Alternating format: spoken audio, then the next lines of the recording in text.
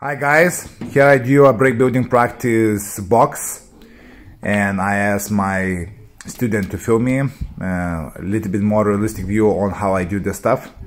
It's a nice practice to warm up me as a player. Like if you talk about my standards particularly, of course you want to do more like a realistic practice where you need to split the packs, you want to move the cue ball around. But here I do the practice just because I want to get my mind sharp, cue ball tight, and just allow my thinking process flow. So when we talk about snooker, it's not only about cue action, aiming, and winning the games. It's about making sure that your mind is also flowing.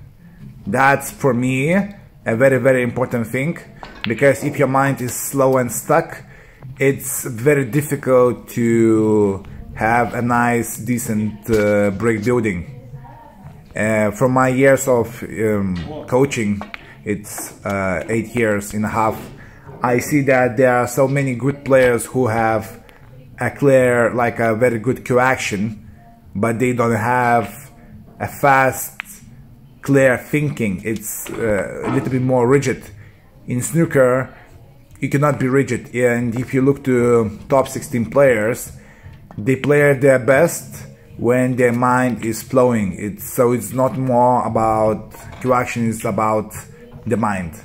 Because everybody who plays in main tour, most of them of course, have a decent enough cue action, but the mind and the intelligence of the play, that's what separates a good player from the great.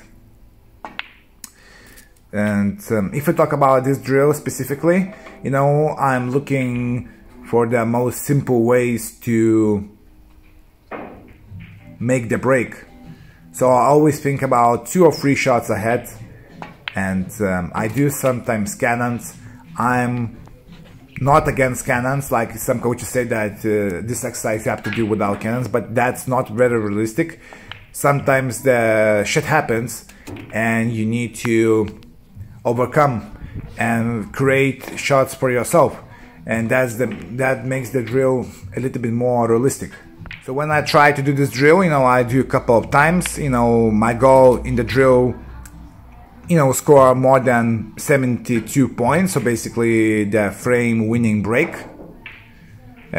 Sometimes you're not gonna score total clearance, and that's totally fine, but it's just all about make your mind flowing. Don't overthink stuff too much, just keep the technique basic, stay still in the shot, have a clear picture what do you want to do with cue ball, and just allow your rhythm do all the things for you. That's the key for me, because I know that the best performances you have when you are flowing. It doesn't mean that you are like on the flow state, it just means that you are focused and you know what you are doing, you're not anxious, you just, try to score as many points as possible to win the frame as soon as you can. Because for me, break building is the most fun and the most important thing in snooker, so better you get this right. And the best players are doing that fantastic, So now I have some upcoming events. I'm planning to play in Q Tour. I'm planning to play some Pro-Am events in Leeds. Coaching is busy, so I need to schedule my workouts for myself as well, because I do lots of stuff for my students, which are for me very important thing. But also I can play well myself. So if I put enough time, enough practice, maybe I would have some discussions with some coaches and players on how I can specifically in my case improve certain aspects, because some things I cannot see from outside. You need help, and that's normal. Even if you are the coach, you have to understand that you cannot see everything, especially when you play. So there are 2 ways to see yourself: by the video or by allowing somebody else to watch your game and give you a feedback.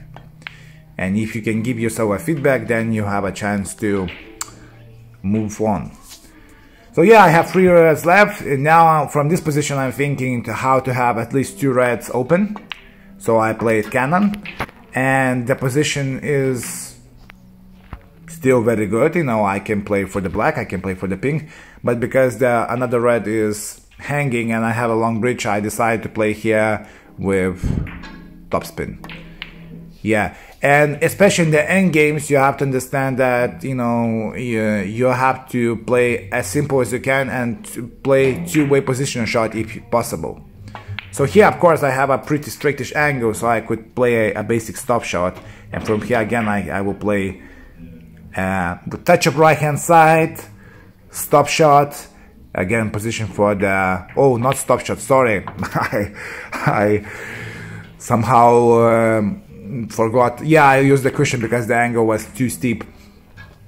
Anyway, so you want to play nice pattern play, so you could have many options as you do break build. Here I got a little bit nasty angle. You know, I want to be a little bit more strict, so I could play for the black or for the pink. And here I played cushion bounce and opposite pocket blue ball. But here I got bad position, and from here, you know, I cannot play pink. I can play both colors, but I don't know. Like, I just decided to play blue with touch of right hand side, and you know, it's a difficult part, and I missed. So that's the practice. Hope you enjoyed.